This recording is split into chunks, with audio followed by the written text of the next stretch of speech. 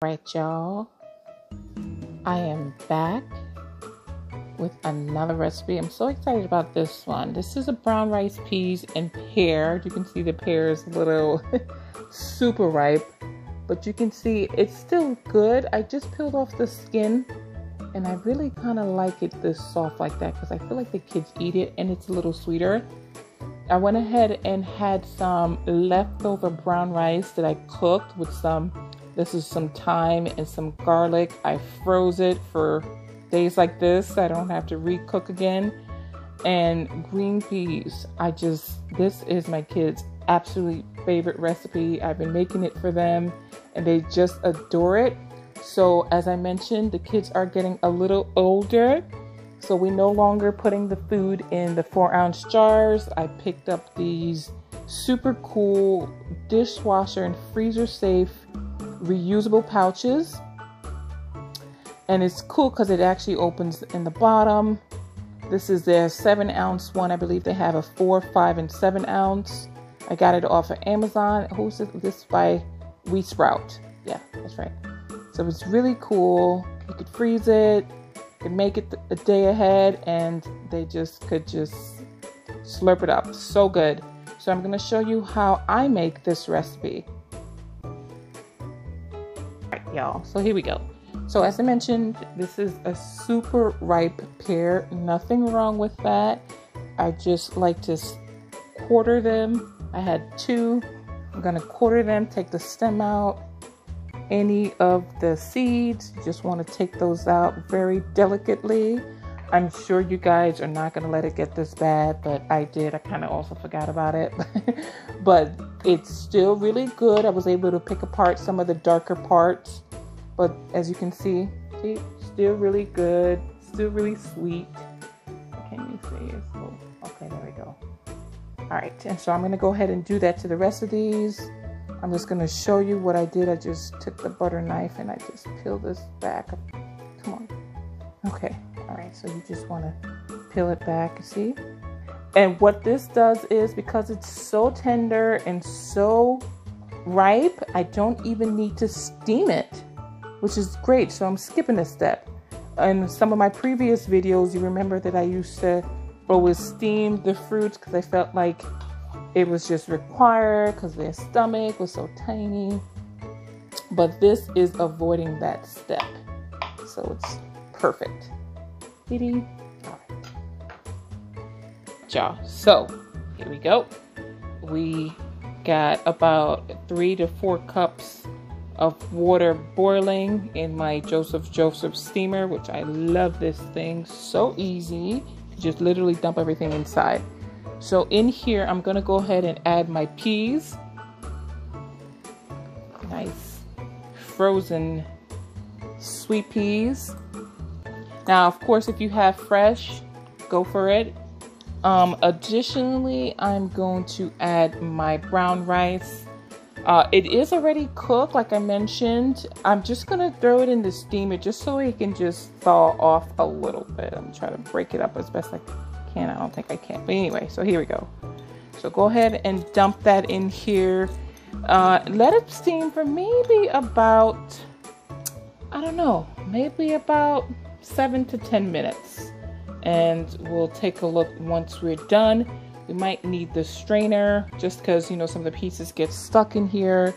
So yeah, 10 minutes and we'll be back. Okay, so I let it go for about 7 minutes altogether. You can see it's nice and thawed out. The peas are perfect. I may let it sit in the steamer just for a little while longer. I like the peas to be like fully, as you can see right here, nice and plump. I want it let me just zoom in a little bit so you can see. Just want it like nice and steamed. So I'm just gonna let it sit here. I just turned off the oven for another just a minute or 2. Once it's completely done, we're gonna do the same thing, separate the liquid from the food and get ready to blend. So I let it sit for just a little while longer. Let's take a look. Looks great, smell great. Oh goodness, guys. I just love the smell of peas, and my kids do too. So I'm gonna do, like I said, I'm gonna go ahead and separate the food from the liquid. We always keep the liquid. It helps with blending the food, adds back the nutrients that was lost during steaming, and yeah, so let's go.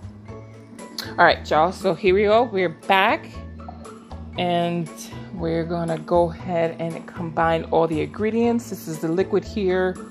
I have about 2 cups, but I'm gonna pour just about 1.5 cups. Yeah, so yeah, give or take just about 1.5 cups. Okay. All right. I'm also gonna add, so according to Vitamix, they want you to add your liquid first. I'm using the Vitamin 750 series. I have it here off to the left. Gonna go ahead and add the remaining of the ingredients. This is the pears, the super ripe pears, I should say. That was been diced. Awesome. Okay, and this is the steamer with our cooked brown rice and peas. I hope you guys can see that. I'm gonna take this out. There was a piece of thyme branch. All right, so we're gonna go ahead and dump that all in. And if you guys have bionic ears like I do, I'm so sorry. That is the air fryer going on in the background. I actually got to cook for hubby too. So you guys, all the wives and mamas, you know what I'm talking about. Okay, so cool. So let's take a look. So my rule of thumb, now this is a lot of food. I might end up blending it, then freezing it, we'll see. So this is what everything looks like. So my rule of thumb is to just make sure the liquid is fully in the container, which it looks like, and it is, and not too liquidy on top, especially when you're tilting it over. So to me, this looks perfect. I used to follow the Vitamix recipe. Yeah, I mean, let me rephrase that.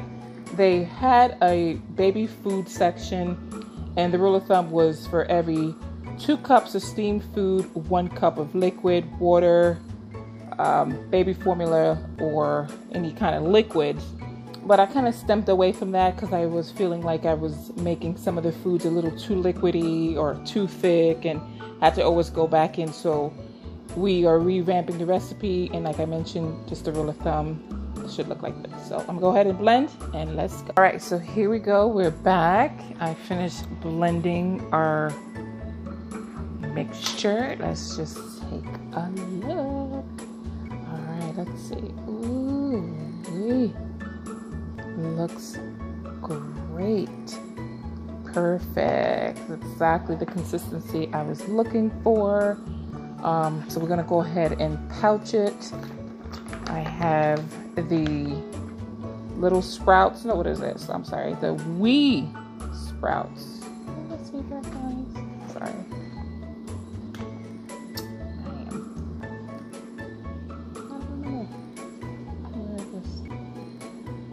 There we go, wee sprout. It's great, wonderful. This is actually day 2 of using it, and the kids really liked it. So I'm going to, it opens in the bottom. This is their 7-ounce reusable sprout. I'm gonna try to pour it. And you don't wanna fill it all the way. In my last video, I kind of was struggling, guys. So I think you want to fill it just before this line right here, and I think, let's see if it'll work. No, oh no, how did I do it last time? Okay, hold on. Just gotta redo this. That's all. Okay, I just poured some out. Okay, here we go. There we go. So it's, you want to hear that snap. Okay, you could just clean this off. Have a tissue on me. I'm just gonna use my hand, y'all. Hashtag mommy life.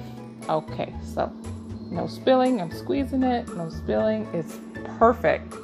You could freeze these. Oh man, these things are so cool.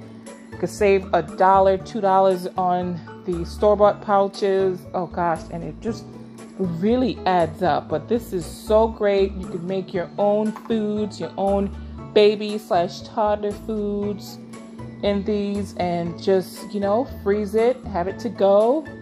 It's just a game changer for sure. So I think I bought, I'm trying to think now. Okay, so there were 6 pieces all together. This is a 7-ounce one, and I think they're about $16, $17 on Amazon. Yeah, yikes. But, you know, for what it does, you know, you can't beat it. So here it is, our green beans, what is this again? Brown rice and pear mixture.